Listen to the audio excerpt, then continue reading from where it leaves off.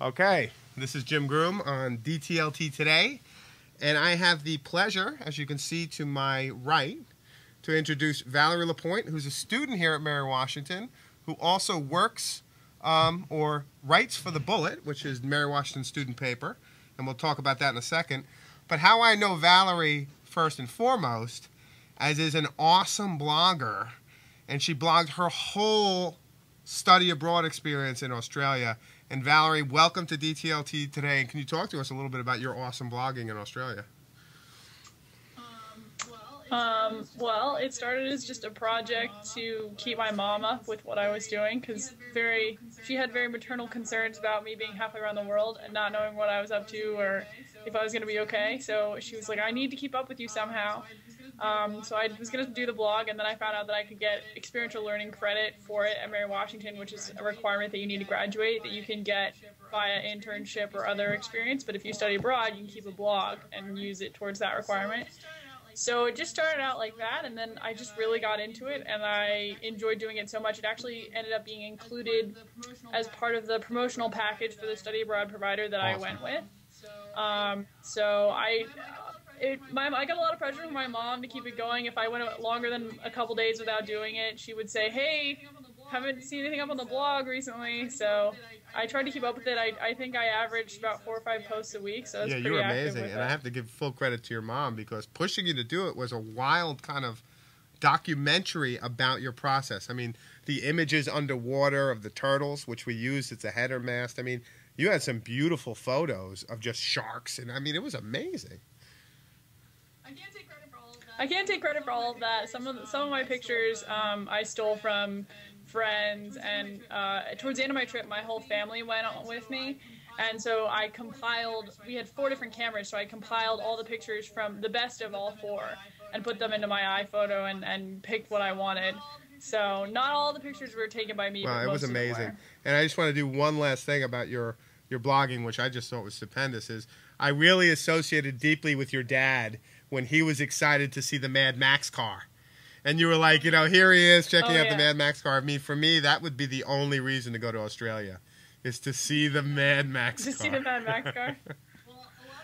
Well, a lot of people that went to that studied in New Zealand were really excited because they were filming The Hobbit while the semester I was over there.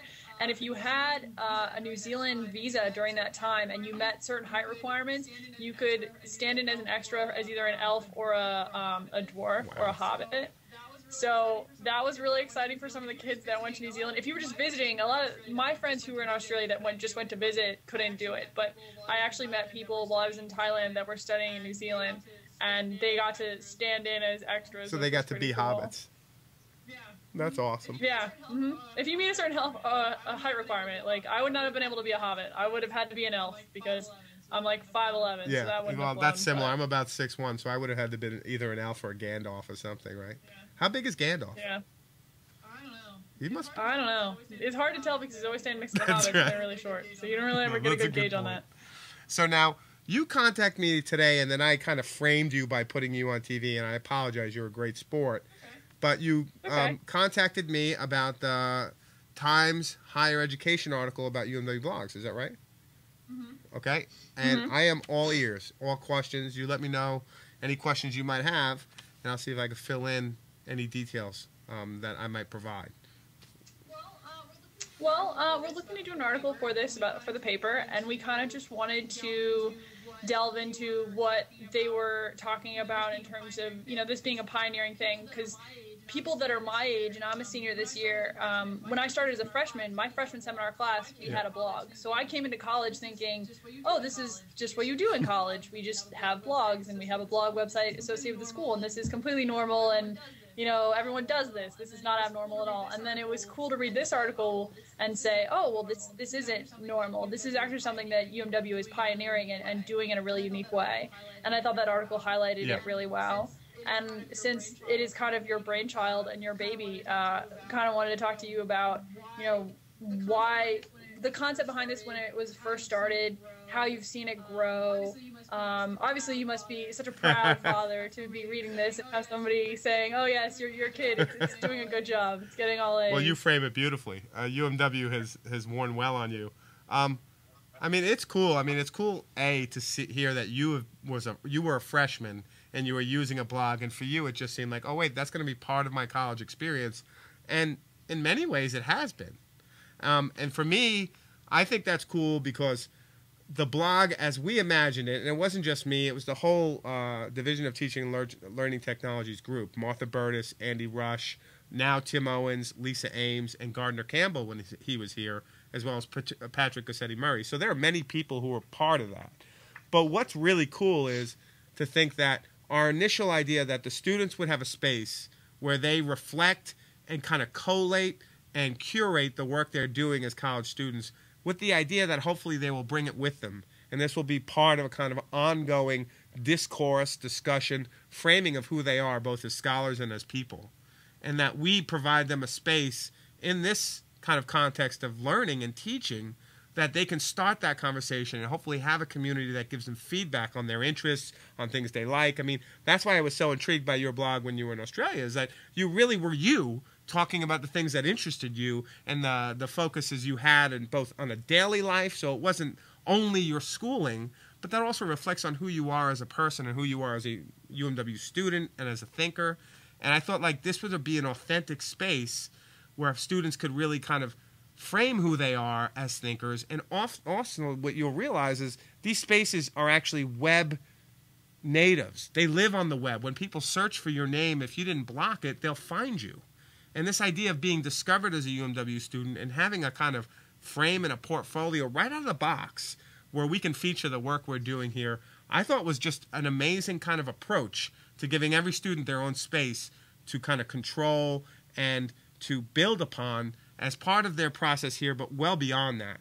The thing about Blackboard and LMSs in general that I hate is when you do anything in them, Valerie, like anything you put in them, by the end of the semester, you either have to save it independently or it's gone. Well, the idea of UMW Blogs is the absolute opposite. You control how long it stays there, who sees it, and what happens to it ultimately when you leave. It's fully in your control, and it's your space to be the admin of. And I think, to me, it's a moment that Gardner Campbell talks about, like making you the sysadmin of your education, making you in full control of the work you've done, and hopefully to bring it with you as you go.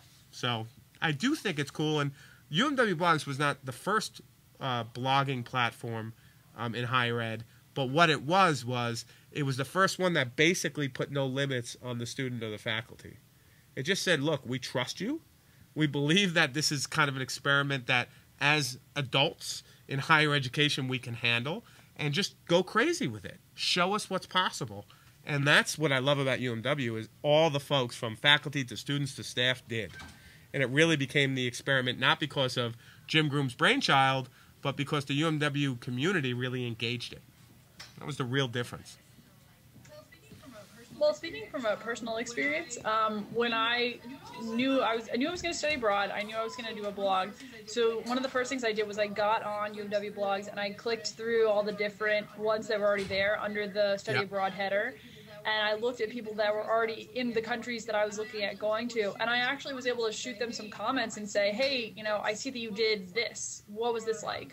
Or how's the weather? Or how do I, you know, tackle the problem of getting a visa? And I was able to have a dialogue with them based on what they had written. And similarly, that was what inspired me to do a blog through UMW Blogs as opposed to just like a regular Blogger platform or a regular WordPress platform. Because I wanted to be a resource to other students who were thinking about studying abroad, because it's a really daunting thing to take on initially. And I know I had dozens of questions, not just about the formal aspects of how do you get there and what are all the semantics that go into it, but just what it was going to be like from a person, like on a day-to-day kind of thing. And it was cool that I was able to reach out to people that had posted already. And additionally, while I was abroad, it wasn't just people that, like my mom, my family, that commented, but I actually got some comments from professors. I think the header on my blog was The Wonderful World of Oz, travels in Fiji, Australia, and Thailand theoretically to study. Because to me, studying abroad is not really about studying, it's about traveling. I mean, I could stay here and study. Why the heck do I need to go halfway around the world to do that? So a professor, I think it was a geography professor, commented and said something like, I really enjoyed your header because I always emphasize to students that it really is about enjoying the country and you are there to study, but that should be a secondary thing to really getting the most out of the country that you're in. So it was just cool to be in dialogue with the rest of the UMW community while I was over there, and people were able to find me really easily through UMW Blogs. I was blocked on search engines while I was over there. I've unblocked it since, but yeah, it was just cool that I was able to kind of be involved in that dialogue and still have like a plug-in to campus and other things that were going on, even though I was halfway around the world. I love that, and you're a poster child really for what's possible.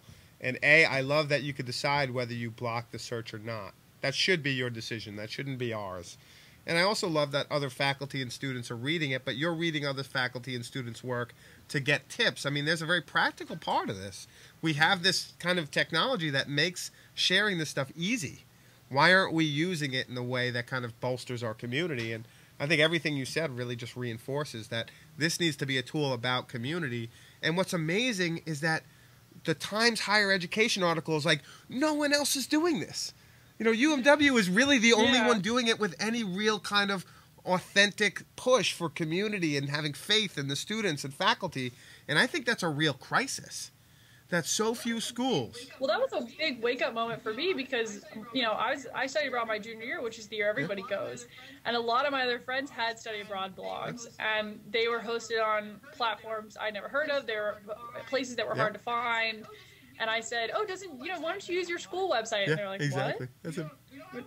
We don't have one of those. What are you talking about? And this to me was a breakthrough. I just thought, like I said, I came in my freshman year thinking, oh, this is college. Obviously, we have a blog website associated with us. Obviously, teachers use this for, you know, classroom activities. It never occurred to me that this was abnormal or this was extraordinary in any way.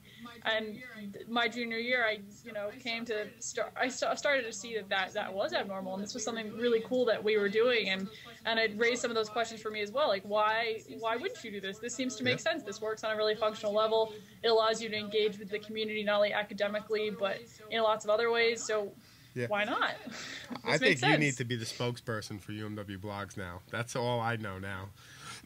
What's more, though, is, you know, the fact that very few people that you met overseas and very few people here, you know, in Virginia or local colleges or even beyond, they're not doing this. And I think the problem they're not doing this is a crisis of IT in a lot of these institutions, but also a crisis of faith in the faculty and in the students. And I think if we can frame UMW, which I think it is a place that has faith in the students and faith in the faculty, enough so that they have open discourse about what we're doing, I think it really attests to the quality and the mission of our university. That's something I really believe in.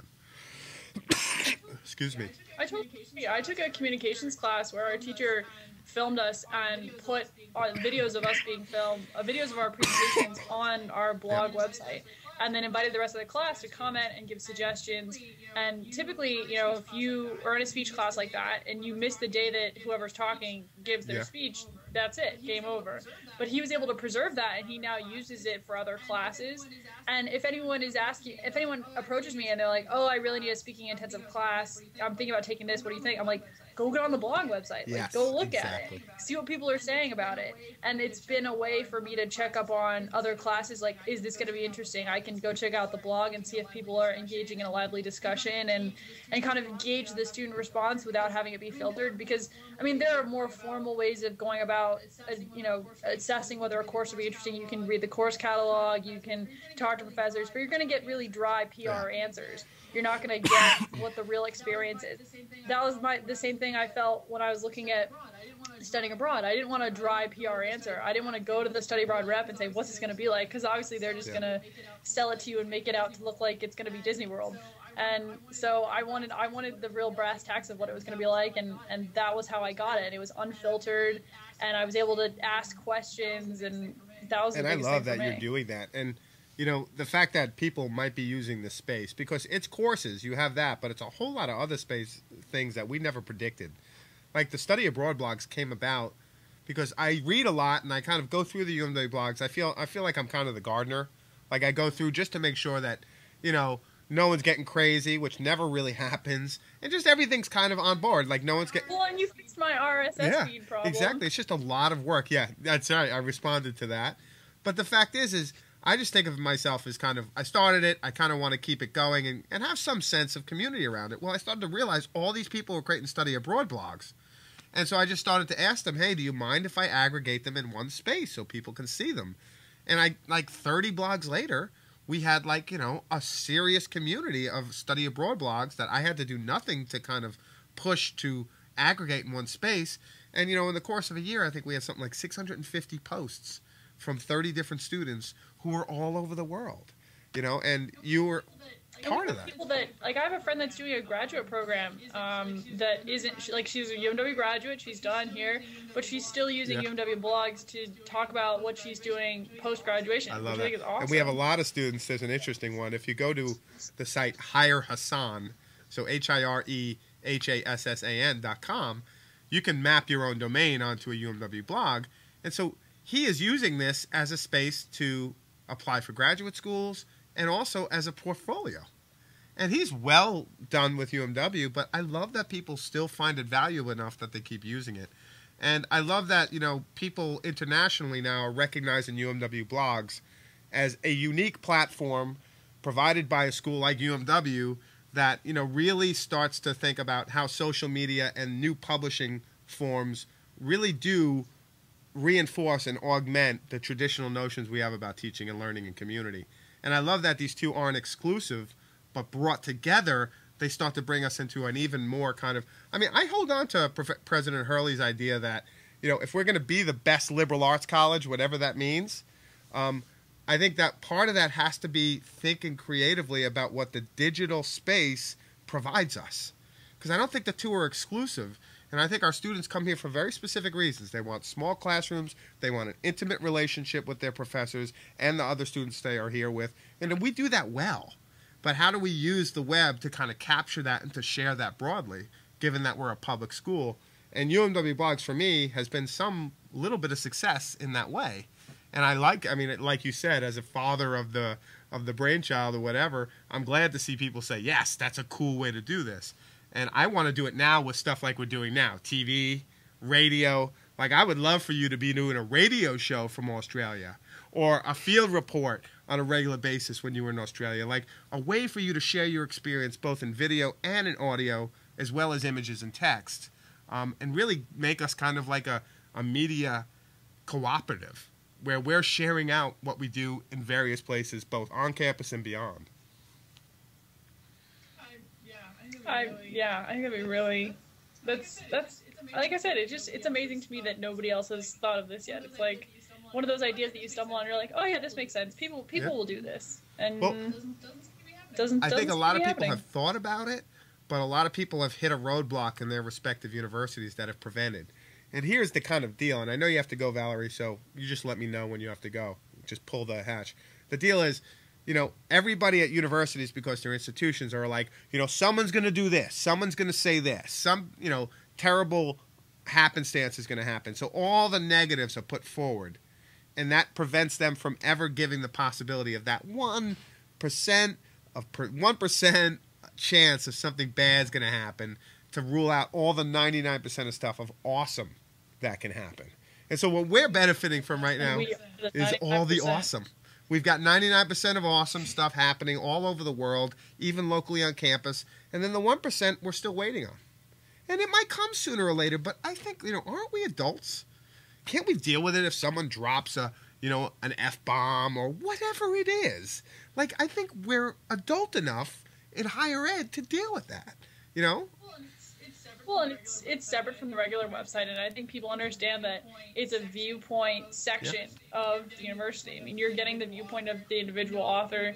No individual blogger is speaking for the university as a whole on an administrative level. So, I mean, at least I'm coming from a journalism background, so to me, a UMW Blogs website attached to a regular website is saying, all right, well, here's the front page, here's umw.com or .edu, and then here's the viewpoint section of the students. And these views represent the students, not the institution as a whole, but they are representative of how the institution, is at a grassroots level. And I would think that, if I were a student looking on the outside looking in, I would want to say, hey, here's an institution that, trusts and encourages students to have their own opinions and to share them without cutting it down or shutting them down. And I think the more we can put the education process back in the hands of the students alongside the faculty, the better off we are as a community.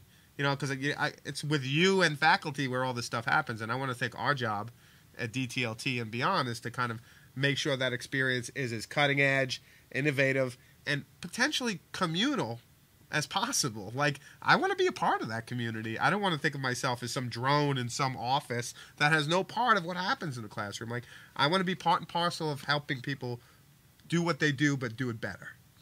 Well, and I was in a journalism class where we did a project that involved multimedia and creating a website. And we did that through UMW Blogs. And you actually came in and talked to our class about 25 ways to tell a digital story and different things that we could use to do that. And that experience is invaluable in a journalism field, or really in any field nowadays, because everything is going online. Everyone says newspapers are dying. Well, they're not dying. They're going online.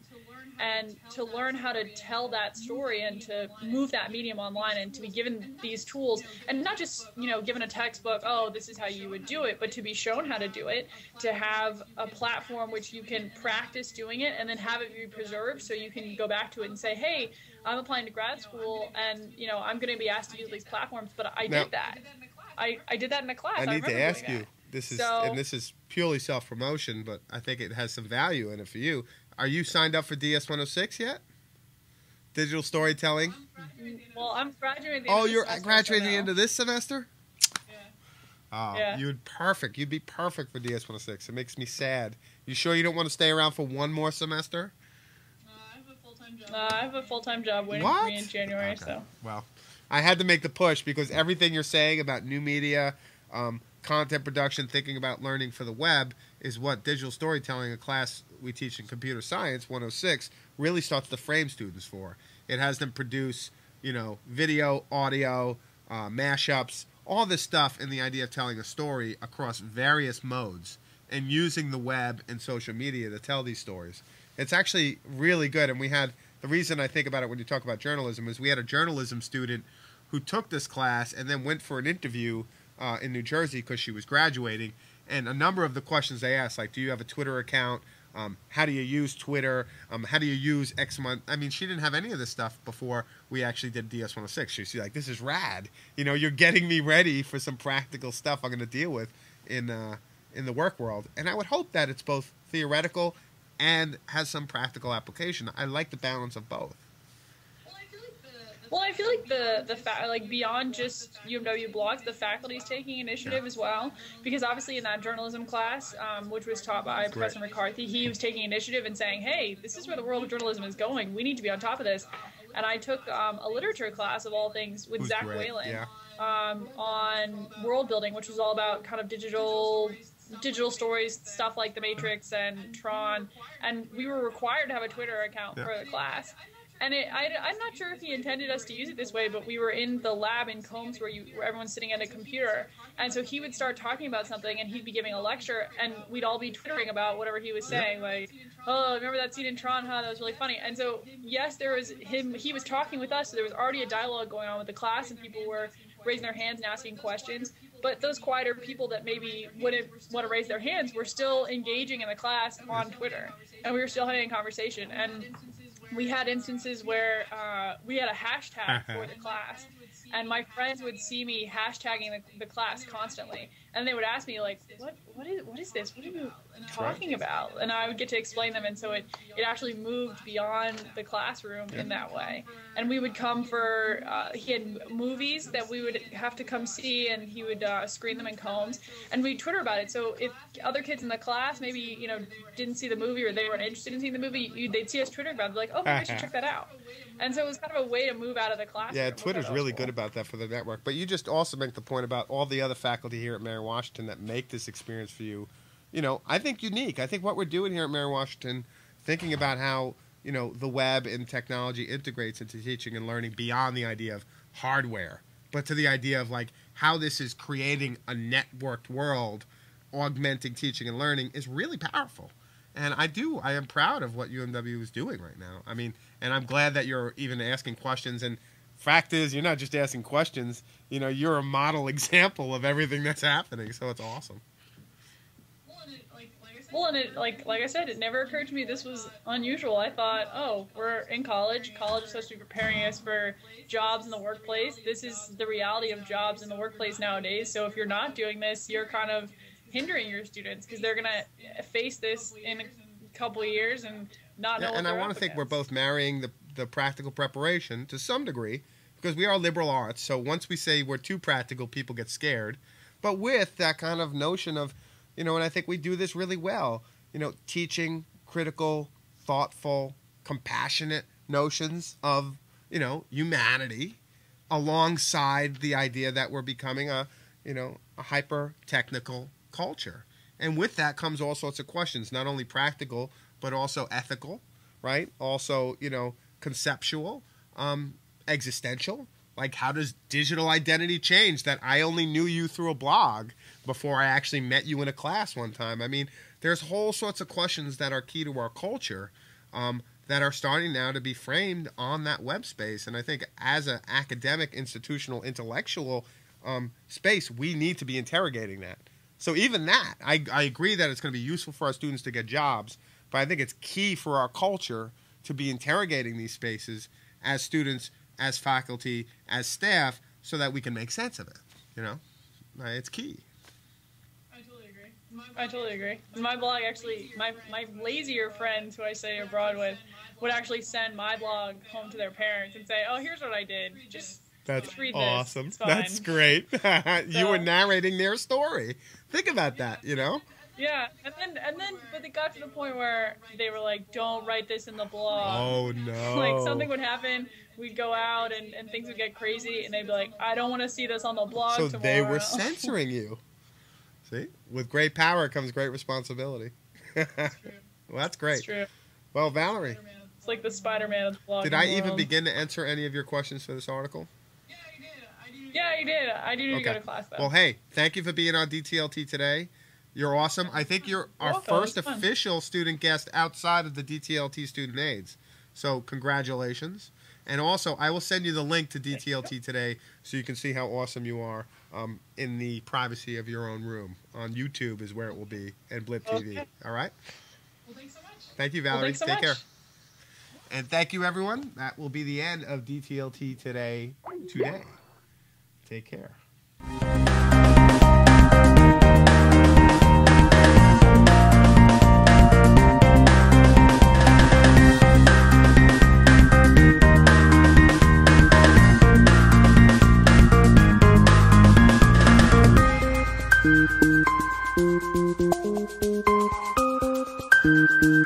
Thank you.